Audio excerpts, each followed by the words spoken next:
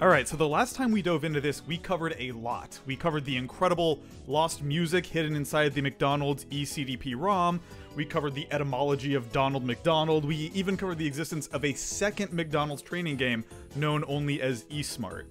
But to be honest with you, what you saw last time was, if you'll forgive the expression, truly just the tip of the iceberg. Because that last video only covered the first 3 layers of the McDonald's training game Iceberg, and buddy, there's a lot more to go. Now with that said, I do have a promise for you. I promise that once you reach the end of this video, you will understand every single piece of text on this iceberg. All of this will mean something to you. It will all make sense to you. You could explain it to someone if you had to. You'll get it after this. Alright? So, in the interest of time, let's dive right into layer 4 of the McDonald's training game Iceberg, beginning with...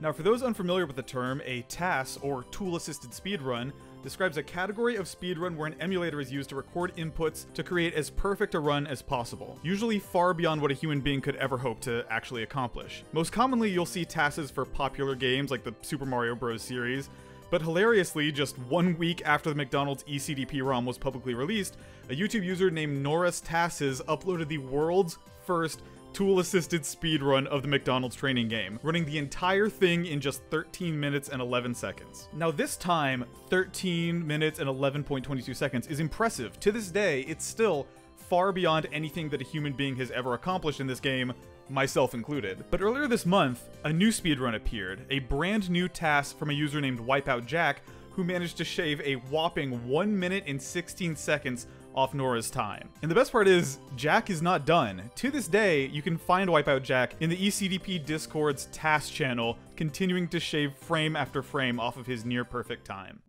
Meaty and Kanai. One of the most interesting things about the cartridge I received from Yahoo Auction Japan was that it still had data on it when I received it. When I first got the McDonald's game and registered myself as a crew member, there were already 2 employees registered. Wow. Oh my lord. What were their... Are these people's names? Those employees were named Miri and Kanai. And by logging into the game in manager mode, we can actually learn a little bit more about these 2 people. Miri, as it turns out, was 22 years old at her time of employ at this particular McDonald's Japan location, and Kanai was 26. Now, assuming they played the game in 2010 when this promotion first started, that would put them roughly in the ballpark of ages 32 and 36 today. Now, there's a lot we don't know about Miri and Kanai. Which McDonald's did they work at? Why did they both have 0 completions in the game cart? Did they even exist at all, or were they put there by a collector who got their hands on this rare cartridge before I did? It's tough to say. Maybe someday we'll succeed in finding the real Miri and the real Kanai, but for now, this mystery remains wide open. The 2 DSi theory. One of the outstanding mysteries that remains from my original video is the fact that my auction showed up with not 1, but 2 McDonald's branded DSi units. At the time, I was extremely confused. I was not expecting this shipment to come with 2 separate consoles, but in the time since that video, it seems we've actually figured out why that was the case. According to an article published by Japanese business newspaper Nikkei back in 2010, the plan with the McDonald's game was to send out, quote, about 2 DSs and the dedicated training software, eSmart, to every single store. It seems then that the shipment I received accounted for 1 store's entire supply. But which store was it? Trust me, we will get to that later. Silva Gunner collusion. Now, one of the funniest things to happen over this whole arc is this. The very same day, the very same night that I dumped the McDonald's eCDP ROM, the infamous video game music shitpost channel Silva Gunner released 2 high-quality rips from the McDonald's eCDP game. Listen to this one.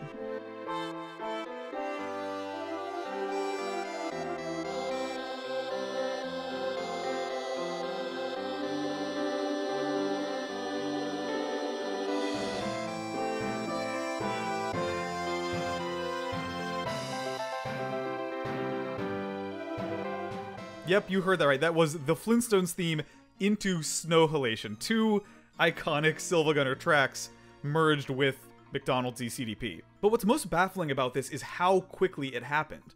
These videos weren't just uploaded the same night I released the ROM, they were released roughly 1 hour after I posted my video. And it actually gets crazier than that. See, my video was a premiere, and it was a whopping 49 minutes long. And I didn't upload the ROM until the minute the video was over.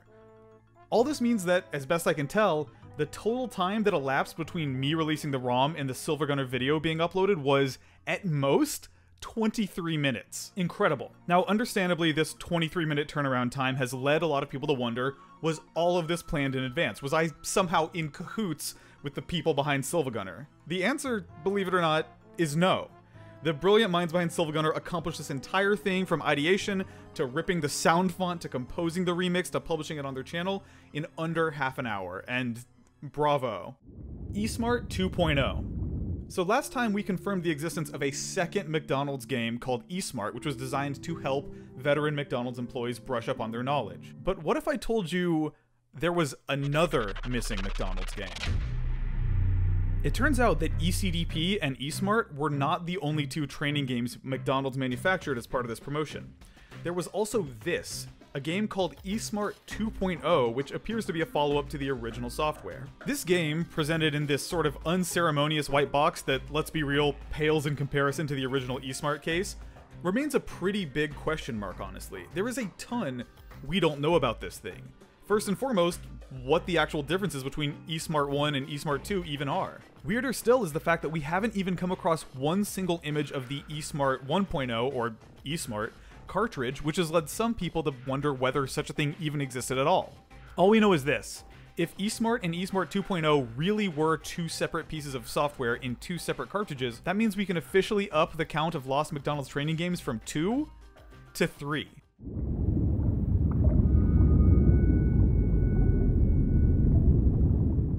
Big Mac IRL %.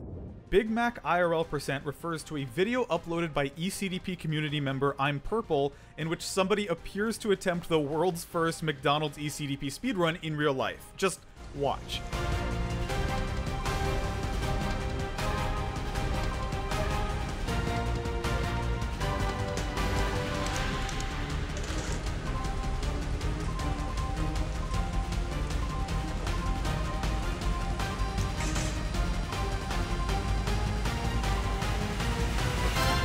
Now, at the risk of totally demystifying this video for you, the source footage actually comes from a pre-existing Gizmodo video about how Big Macs are made. However, if anybody watching this video right now happens to work at a McDonald's and could somehow find a way to attempt the IRL % speedrun for real without jeopardizing their job, I should say, well, all I can say is that I think I speak for all of us when I say I'd love to see that. Fry's dispenser strat.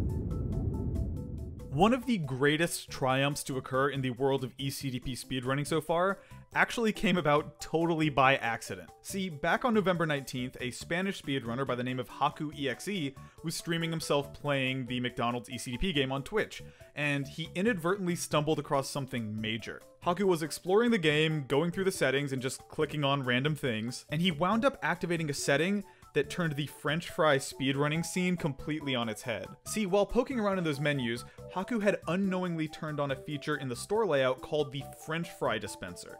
And it's exactly what it sounds like. It's basically an enormous machine only found in select McDonald's locations that can automatically dispense frozen French fries directly into the basket, saving a ton of time for McDonald's crew members. And just like for those real-world employees, it turns out that the fry dispenser also saves a significant amount of time for anybody speedrunning fries training.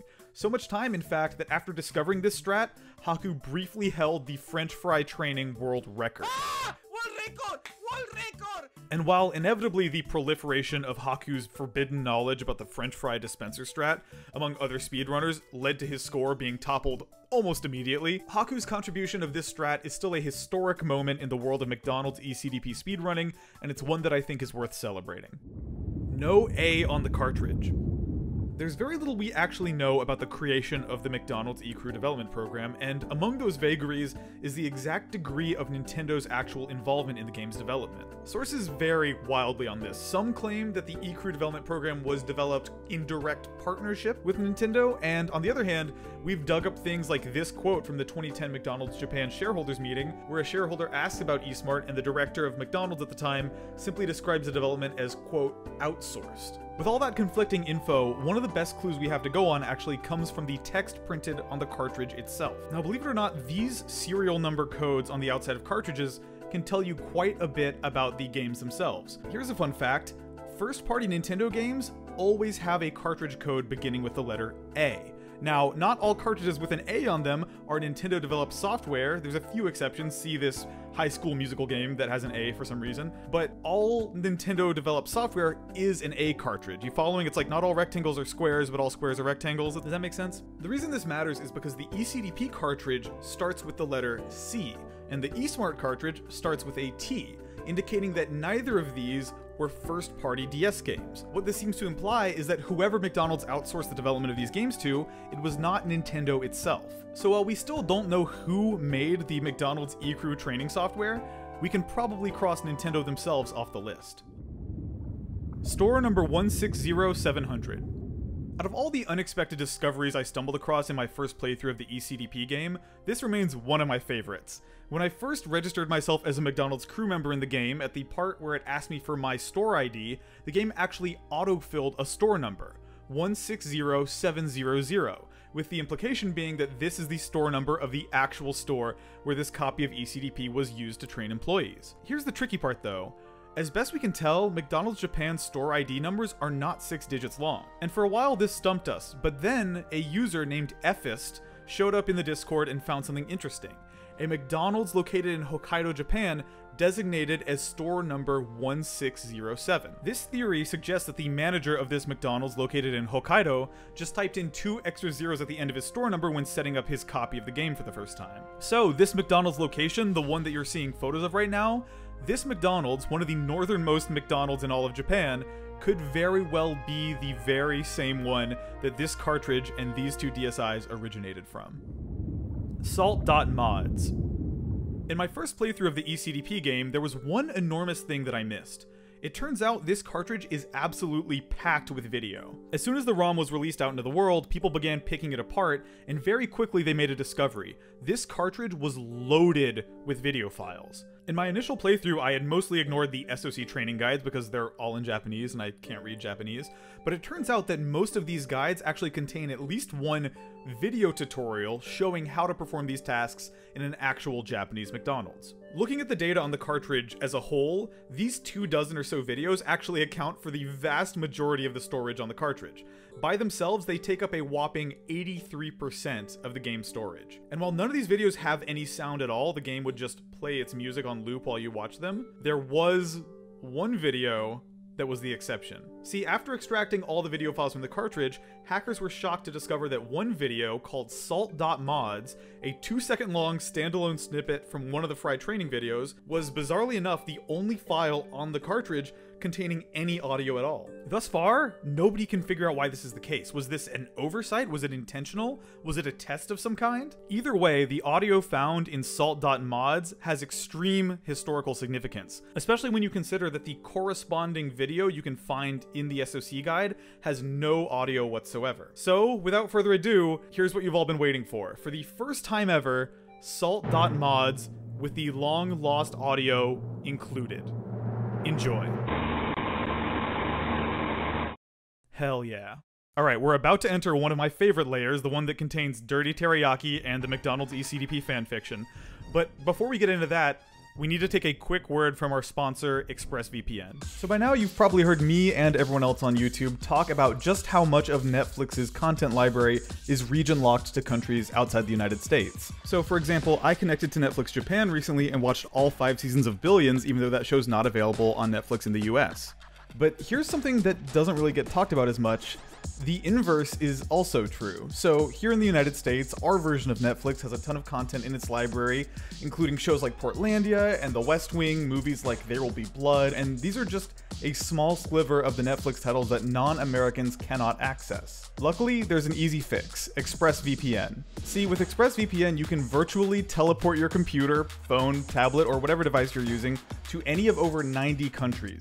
So no matter where you're located, you can access tons of region-locked content, not to mention the other benefits of VPN use, such as hiding your IP, keeping your location private, and much more. To find out how you can get 3 months free, head to expressvpn.com/NickRobinson, or just click the link in the description below.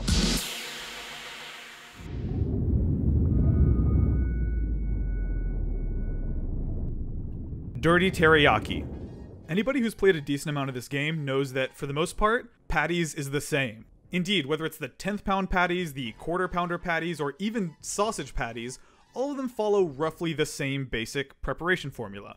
You lift up the grill press, grab the relevant meat, lay it on the grill, wipe off your hands, and then throw it in a tray when it's done cooking. However, there is one peculiar outlier in all this. See, after handling every raw meat in this game, you are required to wipe your hands with these McDonald's branded hand wipes off to the side. But for reasons that we have yet to unearth, this appears to not be true when cooking the teriyaki patties. I'll let ECDP speedrunning legend Kobasco explain. Teriyaki patty training, excuse me, is the exact same as the 10-to-1 patty, except you don't wash your hands. I don't know why.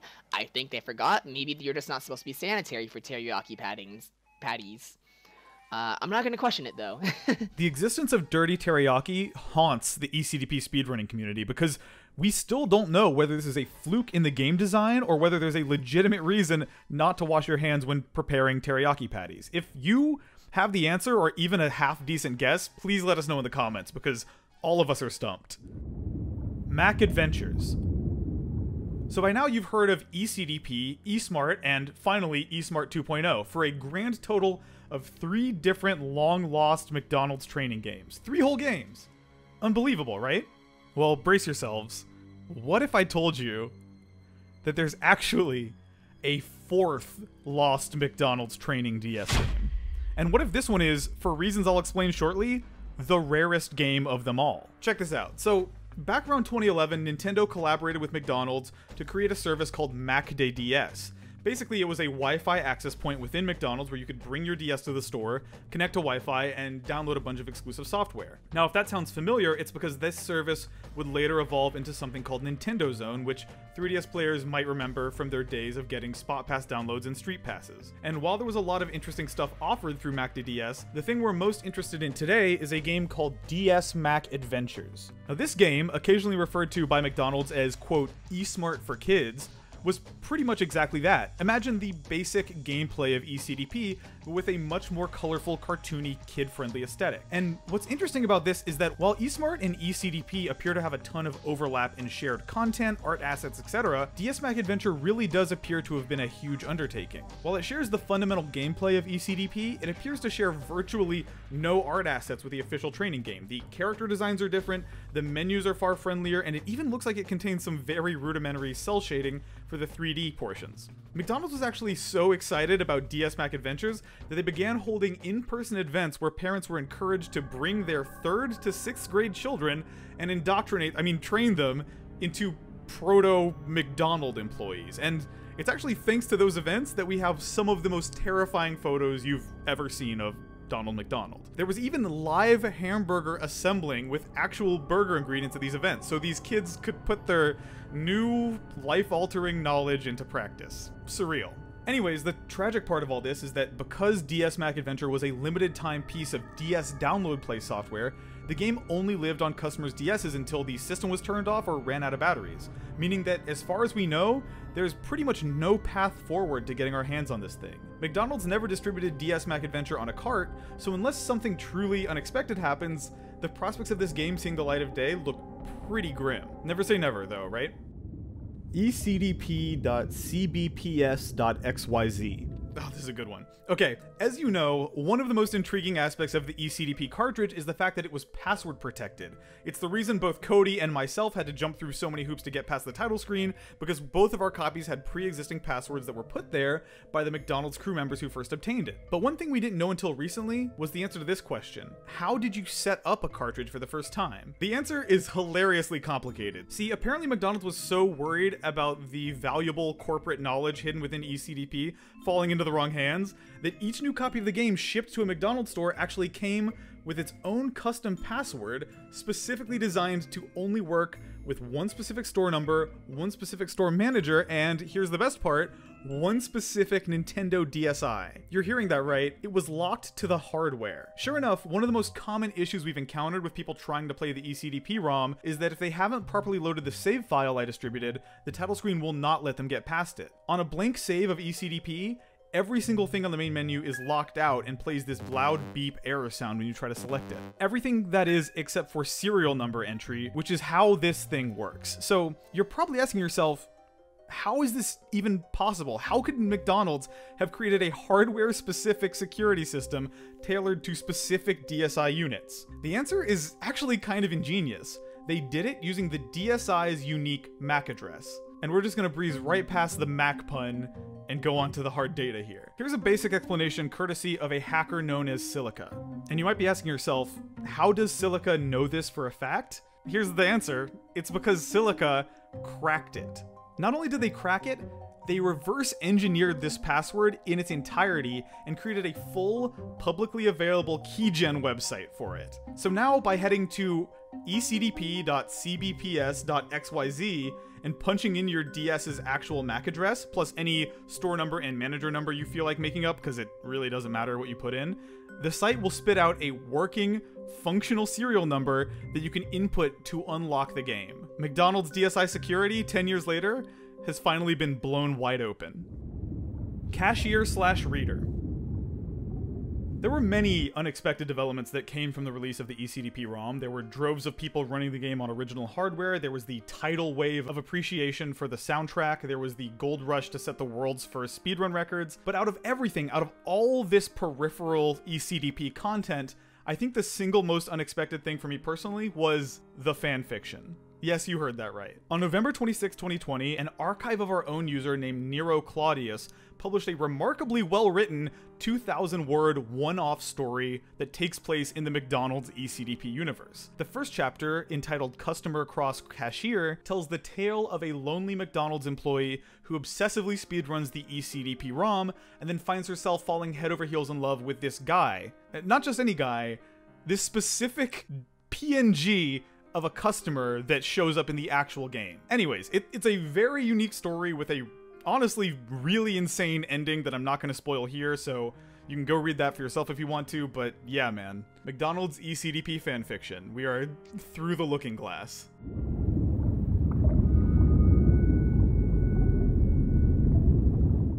ECDP on Wii U. This is an easy one.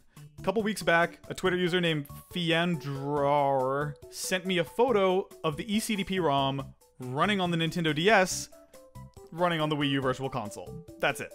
That's the whole thing. That photo made me laugh the first time I saw it. It still makes me laugh when I look at it now. So there you go. ECDP on Wii U. The Fly Potato folders. So after the models and textures were all extracted from the McDonald's training game ROM successfully, it was discovered that some of the 3D models had slightly funny names. Among those names, nestled right between Fish Potion and Grill Product, lies the delightfully misspelled folder, Fly Potato, which just so happens to contain all of the French fry assets. Coup. Not the board game. Okay, so out of all of the really incredible detailed pixel art on this cartridge, I think my favorite detail has to be this one. So during the barely interactive drive-thru training minigame, you get a brief glimpse of a McDonald's Japan fountain beverage machine circa 2010. And what's surprising about this machine is that it appears to depict approximations of some of Japan's most popular real-world soft drinks, including Coca-Cola and Diet Coke. Those are the easy ones. But out of all these, my favorite one is this. A strange green and teal beverage logo that doesn't seem to show any known beverage, at least not a beverage we're familiar with in the West. Now, at first blush, this tiny 9x10 pixel sprite, no pun intended. At first blush, this tiny 9x10 pixel sprite appears to just be a jumble of random colors. But that illusion fades the minute you learn about Coup. What is Coup? Well, Coup is a non-carbonated juice drink that the Coca-Cola company introduced exclusively in Japan back in 1999. Its mascot, a creature who is also named Coup, is this little blue guy with a small pointy tip at the top of his head. And if that general shape sounds familiar to you, let's go look back at the sprite. Not the sprite, you know what I mean. The pixels. Not sprite like the drink. Anyway, the sprite. Your eyes do not deceive you. Some phenomenally talented pixel artist somehow managed to fit Cou's entire head in the space of a 5x4 pixel area. And if you think that's impressive, look right beneath it. Whoever this pixel artist is, they've actually managed, as best they can, to cram the word Coup in there, in English, using just 5 pixels to depict the letter Q, and using literally 1 pixel each for the O's. QOO. Stunning work. Weemfi support. So out of every insane thing this community has achieved, this is probably the one that made me smile the biggest, because it seemed the most out of reach to me. Anybody who's ever gotten past the title screen in ECDP has certainly noticed the big Wi-Fi network button that you can find in manager mode. Now, because the Nintendo Wi-Fi connection service was discontinued way back in 2014, it would make sense to assume that ECDP's online functionality, whatever it was, died alongside it, never to be seen again. Or did it? See, 2 years ago, a guy named Weem created something called Weemfi, a custom online server that aimed to replicate the Nintendo Wi-Fi connections functionality across hundreds of different DS and Wii titles. Which is cool enough on its own, but even cooler is this. In the November 28th, 2020 patch notes for Weemfi, its creators quietly added support for, you guessed it, McDonald's ECDP.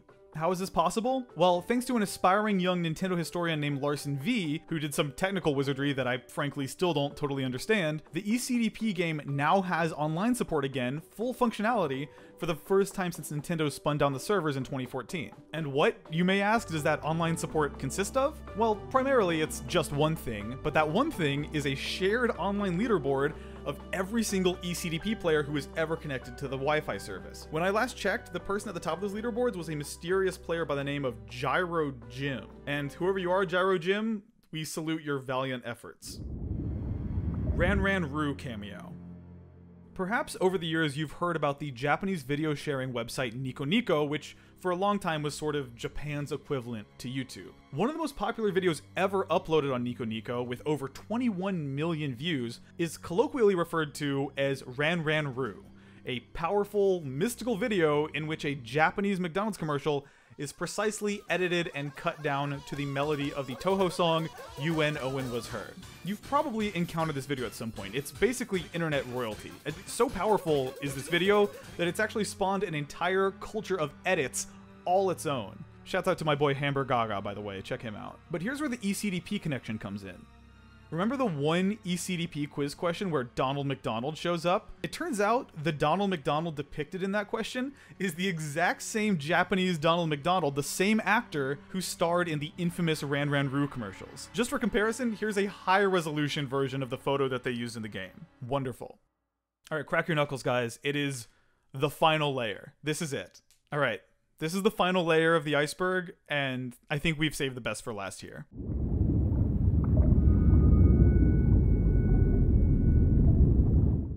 The December dump. As you know, the entire journey of securing this ECDP cartridge was a series of close calls. From struggling to get the game out of Japan at all, to Cody narrowly edging me out and getting the first footage on YouTube. But as crazy as it was to learn about me and Cody's accidental parallel journeys, the craziest thing I've learned is that the two of us weren't alone. On November 17th, 2020, the night I published the video and dumped the ROM, I reached out to Nintendo historian blog Forest of Illusion to let them know that the game was now out there. Their response? Wow, you beat me to the punch, smiley face. So I responded, haha, were you hunting for it too? And the reply? Yep, I actually found a person with a copy who would dump it in December. You read that right. Not only did Cody scoop me by a matter of days on getting the first footage on YouTube, I was apparently just weeks away from another mysterious individual dumping and preserving the ECDP game before I could. In other words, it wasn't just me and Cody competing to document this game. There were three of us, at least three of us, all fighting without each other's knowledge to document this game, and none of us knew how close we all were to completing it. And that's kind of poetic, right? Sound test menu. Of all the stuff the ECDP community stumbled across while sifting through the ECDP ROM, perhaps the most exciting was the following two things. Two honest-to-God pieces of significant cut content. The first of these two, according to ECDP translator Cobb and Friends, is this. There are strings in the ECDP game files that imply the existence of a full-fledged sound test menu. Now, thus far, nobody has successfully been able to hack or cheat their way into finding this screen and getting it to appear in-game, but the text strings are pretty unambiguous. They have phrases like sound test, BGM number, play, pause, and more, and they seem to make it pretty clear that this game contains a sound test mode, or at least it used to at one point. Cut map editor. The second, and frankly far more exciting piece of cut content is the map editor. There's a whole heap of text in the game's code that refers to this. For example, phrases indicating that you can save and load machine placements, move and rotate machines within the store, and even reset the placements to default. Seemingly, this feature would have allowed crew members to reconstruct the actual layout of their real-world McDonald's stores down to the pixel, which perhaps helps explain this isometric, modular-looking store perspective that inexplicably shows up once or twice in the game and can't really be interacted with. Now, as for what this level editor would have looked like, it appears that only one clue survived the development process. Boot up ECDP and open up Manager mode and look at the settings screen, and you'll notice that despite only giving you a handful of options to flip the store's orientation left or right or turn on the fry dispenser, the menu is still called Store Layout. And not only that, if you look at the design of the Store Layout button, it appears to show a DS stylus being used to rearrange various pieces of McDonald's kitchen equipment along a grid. It seems like a pretty safe bet that this is indicating what that unfinished map editor would have ended up looking like were it completed. Laval, Quebec. Just a couple days after publishing my video, I received a comment from a YouTube account cryptically named First Last, which read as follows: "Do you want something even more rare? What if I told you that McDonald's Canada had a couple of these made that are in French and English, and tested in one location in Laval, Quebec?" Now, I'd like to think that by this point I have a pretty good radar for when I'm being messed with. I've lost count of how many kids have left comments on the McDonald's video claiming that they have multiple copies of the ECDP game and they didn't even know it was rare and they're gonna hold on to it forever now. You know, liars. But this comment from First Last here, it stood out to me. I don't know if it was the specificity of their story or the confidence with which they spoke about it, but for some reason this comment felt real. So despite my hesitation, I replied and asked for a little bit more info. Fast forward to today. I'm sitting at my desk writing this video, the one you're watching right now, and I remember the Laval, Quebec thing, figuring it'd be a cute thing to add to the iceberg. So I searched my comments for Laval and nothing comes up. I searched for Quebec, no results. I even take a full phrase from the comment, which thank God I screenshotted, tested in one location in Laval, no comments found. It's completely gone.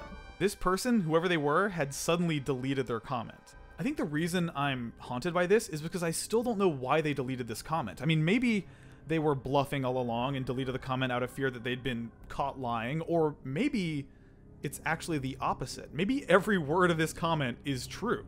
Perhaps the McDonald's Corporation had actually created an official English and French version of the eCrew development training cartridge and had quietly tested it at a location in Canada before scrubbing every trace of it from existence. Perhaps First Last deleted their comment because they realized they might have just revealed a little too much and were spooked by the attention. For now, there's no way of knowing, and that troubles me. And speaking of troubling, I have saved the creepiest thing for last. The alien landscape. And when you think about extracting the textures of the McDonald's eCrew development program cartridge, you'd probably expect to find some pretty typical stuff, right? Sausage textures, burger boxes, fries in various states of being Frenched. And of course, that's exactly what you get, with one crucial exception. BGNSCR.png. This image, located right there on the cartridge alongside countless normal textures, appears to depict things not of our world. The image consists of two basic parts. In the top half, a flat, eerie desert terrain with strange, enormous metal cubes jammed unnaturally into the surface. And in the bottom half of the image, a symmetrical metallic room, clearly not human in design, that almost appears to resemble the inside of an alien spaceship. There's no good reason for these images to be on this cartridge, and what's really bizarre is that no matter which of the game's provided color palettes you apply to this image, it never looks right. Regardless of the color scheme you use, it just still ends up looking unmatched and out of place, like it came from somewhere else. Some viewers have even described feeling a strong sense of dread when looking at this image for extended periods of time. So please exercise caution if you're going to download this PNG file.